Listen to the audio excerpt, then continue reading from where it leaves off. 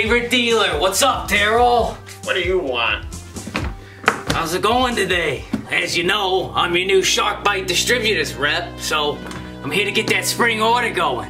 Oh, great. Just who I want hanging around here now. You.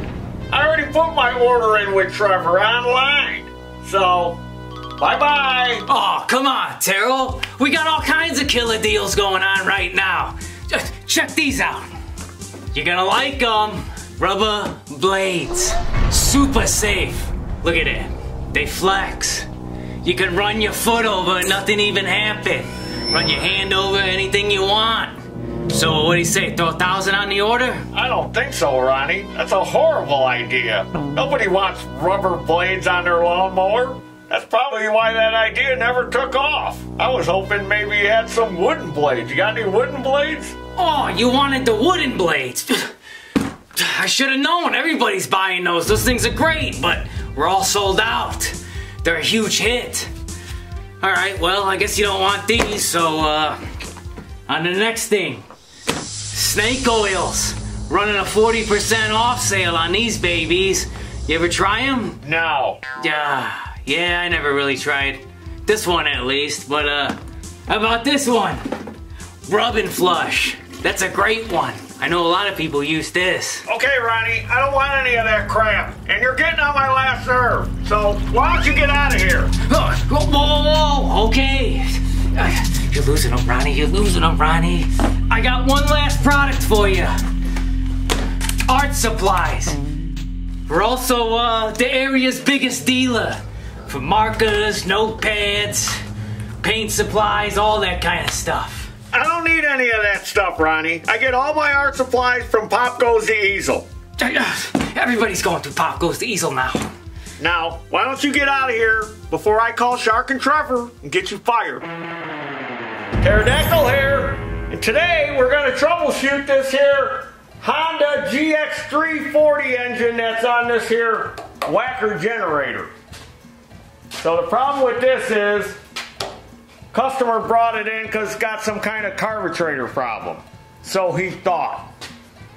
And he went and bought a brand new aftermarket carburetor and put it on there and still had the same issue. So you know what that means? It's not the carburetor. So we're going to start it up and show you what it's doing.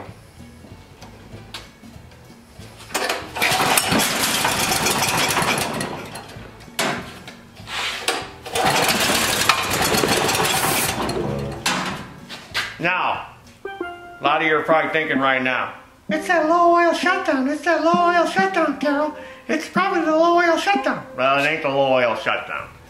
So that's one thing you can look at, because maybe your problem may be the low oil shutdown. So what you do, if you want to eliminate that, is this yellow wire, because this is a low oil shutdown switch in the motor, pull that yellow wire off. Now you've eliminated that as a problem. So good thing you said that. Good thing I heard y'all. It's a low oil shutdown. It's a low oil shutdown. Because I almost forgot to tell you to disconnect it. Alright, so now we're going to start it again. It's going to do the same thing. Now I have the choke on. So I got my carb spray ready, because I got to be quick with it.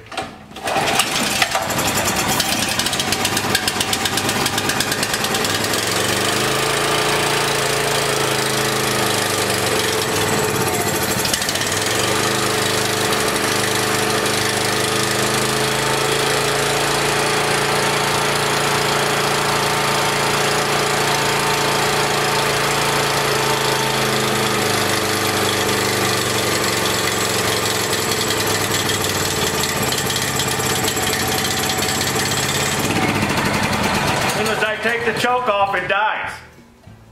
So did you notice when I was spraying that back here, how it smoothed out and ran? So I think the problem is this insulator block. Now Oregon is the only one that makes this aftermarket. I checked Stens and I checked Rotary and they don't have it. So there's the Oregon number. And there's the actual Honda number in case you want to get it from Honda. So we're going to go ahead, pull this carburetor off, pull this insulator off, take a look at it, put this new one on and see if that solves the problem. So we're going to pull off these two 10mm nuts.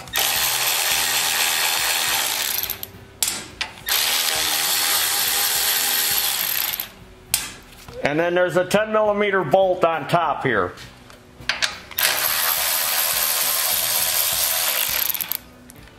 And then we'll flip our fuel valve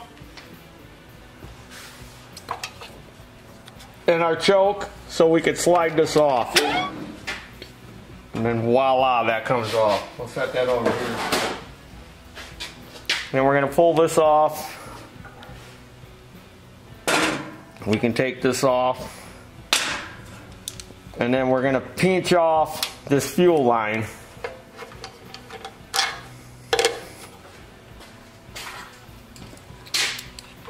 And then we'll take this fuel line off the carburetor. Kind of stupid, ain't it, to put a fuel shut off right there? Should be on the tank. Now let's slide this off. Disconnect our spring.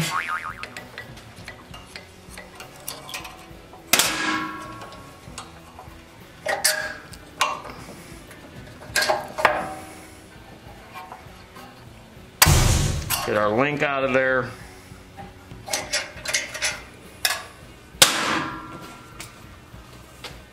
Gasket. Pull our spark plug. So we can pull this off here. And now we'll slide the insulator block off. Now it looks good. There's no visible cracks. But I had one of these before that was really giving me the flux. And I messed with it and I messed with it and I messed with it like all day one day. And I'm like, you know what? I bet you this thing is warped. Even though it looks perfectly good, it could be warped. So I'm going to go see if I got this new gasket. And then we'll stick the new one on and see if it works. So here's the gasket number. Honda gasket for here. And just in case you wanted to know what this one was, Sten's has got it. I'm sure Oregon's got it. I'm sure Rotary's got it. There's the Honda number. And there's the Sten's number. But this is a new gasket that came with that new aftermarket carburetor, so we're going to use that one over, but I'm sure you probably just wanted the numbers. And then this was one I had laying loose. So I'm going to use this one. So make sure you clean all the gasket material off real good. You know, that's important. Now that's just a little remnants of the original one. So you get a razor blade or a scraper. So it's very important. A lot of times that's the problem. Somebody cleaned the gasket off but didn't clean it off and didn't do a good job. Left a big hunk of gasket on there and there's your vacuum leak.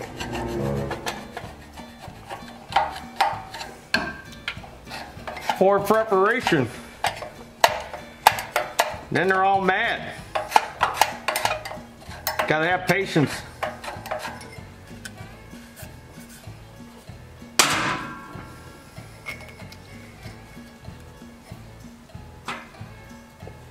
There's our new insulator block.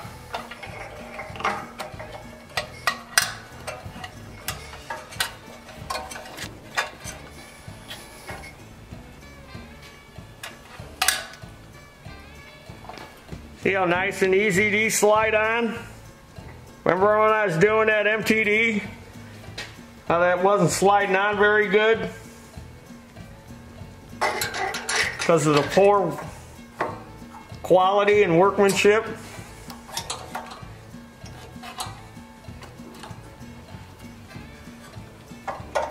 Now this you gotta kind of tweak a little bit to get it in there. There we go. And it's very important that you hook this up, this little spring.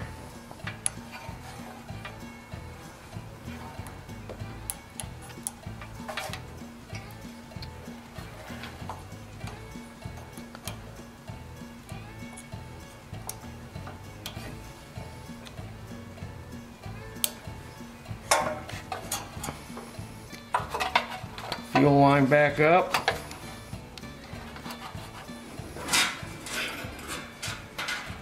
That's another thing you want to check for. You want to check and make sure you got good flow too. You know, it may not be your insulator block. I'm showing you all these little things you need to check for. Sometimes it could be blockage in the tank. So you want to check for good flow, which I already did. See, that fuel is just pouring out of there. That's good flow.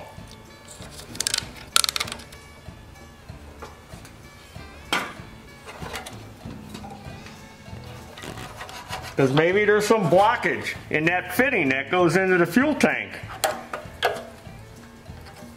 And you think it's a carburetor or all these other issues, and it's like, no. There's fuel fittings all blocked up because there's a bunch of crap in the tank. Got a little choke guy back on. Slide this back on. We gotta have our choke in that position. Hook up our valve cover vent tube. Push that on there.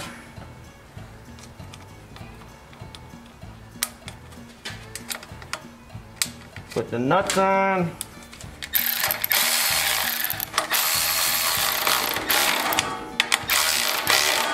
Evenly tighten them up.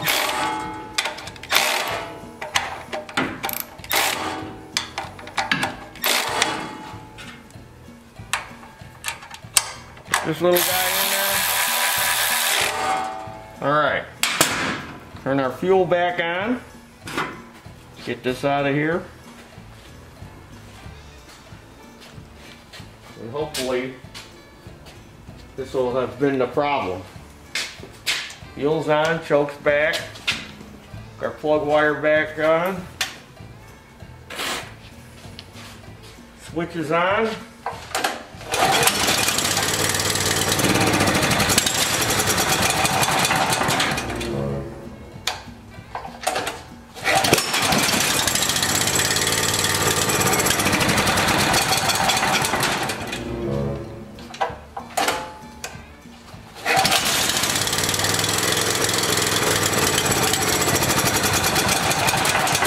That wasn't a problem. Well, we got it all back together and it still runs on choke. We still got a problem and it's back there where that manifold is. So here, got the choke on. I'm going to start it. I'm going to spray back there and then I'm going to take the choke off. So come over here, Mr. Cameraman. Get over on this side.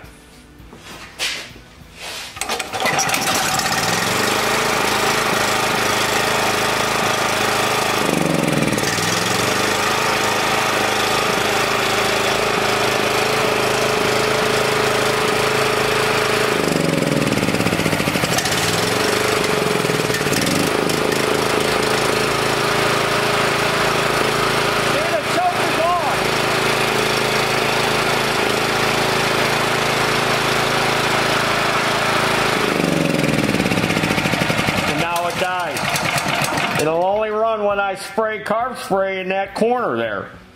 So, there's another problem deeper into that head. There might be a crack in the head that we can't see, and it's sucking air through there. So we're going to have to dig a little deeper into this one. This is a mystery. I need to call the lawnmower detectives. So this is a bit of a head scratcher, and you guys can run into these problems a lot. And it could just be these little subtle differences that could drive you nuts. And again, this was a DIY. The guy was working on it ordered this carburetor and these gaskets and put it on there, and then we get it, and then we got to kind of figure out what's going on here. So we pulled everything down to here. We pulled the studs and everything out. And we were checking this to see if this was flat. We even made a little sanding tool out of a piece of rubber, like a sanding block, to try to check this. And we even took a feeler gauge, the edge of a feeler gauge as like a straight edge, to check this for flatness. So as we're inspecting all these parts, even this Oregon insulator plate, which says it's supposed to fit this engine, we found some differences. And this is what we found. So here's the original Honda one that we took off because we thought it was bad. We're going to put this gasket aside for now. So we stuck this on there. And we're like, okay, you know, it fits kind of tight on there. You know, around the hole it's kind of tapered. Then we stuck this Oregon one on there, which when I looked it up said it was for this engine. Now look. Look how it doesn't, it's open, it's wide. See how it's actually getting into this area here.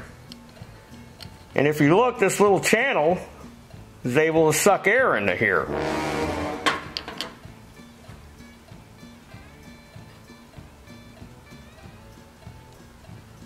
So this part really isn't for this 340, even though they said it was. So these were the gaskets that came with it, that the customer brought in from that aftermarket carburetor he bought. See how that gasket fits on there? And again, we're not sealing in this area here. And I had some of these gaskets up there too. These must be for a bigger horsepower engine. Now I had this gasket up there in my parts room, and I had wrote GX340, which is what we have here. And look. Look how the center hole. Now this hole here is only for access to this channel. But this is what we're looking at. And then when we put the original manifold block back on,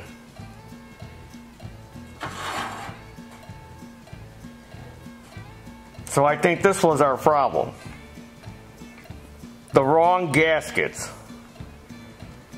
So, this is what I think what happened. Again, gotta be a lawnmower detective. It's a generator. And if you know anything about generators, they sit a long time between uses, unless you're a construction guy and you're using it daily. Went to use it, wouldn't run, carburetor was all gummed up. Tried to clean the carburetor, he failed. Bought the aftermarket carburetor, put it on there with the aftermarket gaskets, wrong gaskets. Then it ends up here, driving us nuts. So I'm going to go ahead, put the studs back in, put new OEM Honda gaskets on there, and then we're going to see if this thing is going to run. I'm going to take this gasket off, put the new Honda one on there, because this is the original Honda insulator. And then I'm also, just to double check, I'm going to take my little sanding block and kind of rub it across there, just to see, make sure it's not warped. So you can kind of see by doing that if it was warped or not. And that looks pretty flat, and I'll do it to this side. Then we're going to put it back together, and hopefully this thing will run. Got it all back together. Original insulator, original carburetor. All we did was change the gaskets to the gaskets that it's supposed to have. Now let's see if this thing is going to run like it's supposed to. Hopefully I did, got it figured out. So now we have to Fire it up, fire it up, fire it up.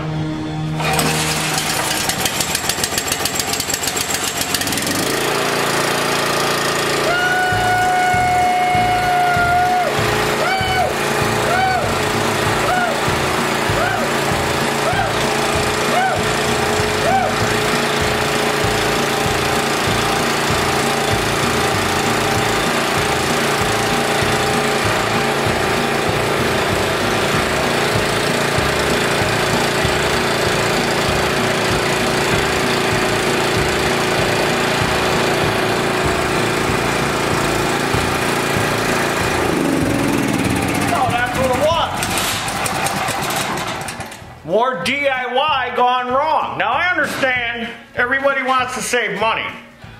So we go online and we buy these aftermarket parts. So it's not always good to step over dollars or step over dollars to pick up pennies. Because that's what we're doing. We're stepping over dollars to pick up pennies here. And another thing we learned. This insulator plate here, this is the Oregon catalog. Here's the part we bought right here. 49 236. Fits GX340 and 390. It's a little bit bigger in diameter in the center. Now granted, if we had the correct gasket, it may have worked. I don't know. But it is bigger because I showed you it was bigger. And then these gaskets were wrong. Again, kind of my fault going off of what the customer brought in. And I'm sure he looked this up. You know, he's got the model. I know this guy. He knows what he's looking for, GX340. But a lot of times when this stuff is listed on the inner screen, you know, it says it fits all this stuff and it doesn't. So you got to be aware of that. So see, a lot of messing around, a lot of wasted time over something as simple as that, and we had to figure it out. We had to sit there and dissect it, match up all the parts, and that's what it was. Just the wrong gaskets. So, follow me on Instagram with your junk generators and stuff that don't run. See, that's another reason. That's another reason y'all try to contact me. I know you do. Y'all try to contact me all the time, and I got a problem, Taryl. I got a problem with this. I got a problem with that. It's hard for me to fix your stuff over the phone or to try to fix it through emails because I don't know what you did. I don't know what you did to try to fix it. You tried. I give you credit for trying, but the whole idea behind this is I'm trying to teach you how to figure things out. You got to problem solve. You just don't throw parts at it. You got to figure things out like I had to. And that's what you need to do. You need to follow things out. So subscribe to this YouTube channel, Taryl Fixes All. That's me, the guy that's got to figure things out. Follow me with your junk generators on Facebook and Instagram. And your junk Honda engines with your aftermarket parts that don't work. Go to our web store, buy some Taryl apparel, support the channel so I can keep making these videos, keep teaching y'all. And as always, there's your dinner. Woo! What a mystery! Oh, we had to figure this one out. It was a head scratcher. But you learned something, didn't you? You learned a lot of valuable stuff. Woo! Head scratcher! Woo! Woo! My head itches because I got fleas. Probably got them from my brother Apparel. All right, I'm going. But before I go, I noticed that you were $2 shy of getting silver status. And you know what happens when you get silver status? You know what you get? Check it out. This awesome silverware set. Look at that, it's beautiful, isn't it? Oh, so that's it? Just $2 more, huh? That's all I need is another $2? Well, I'm getting sick of you slick, sleazy salesmen coming in here trying to upsell all the time. And I'm not interested in anything else except for that silverware set. So, show me again what you got in snake oils. Oh, Check it out. You're gonna like this one. It's a special one. Gear stabilizer. Stabilizes the gears inside the engine there. Pretty nifty, huh?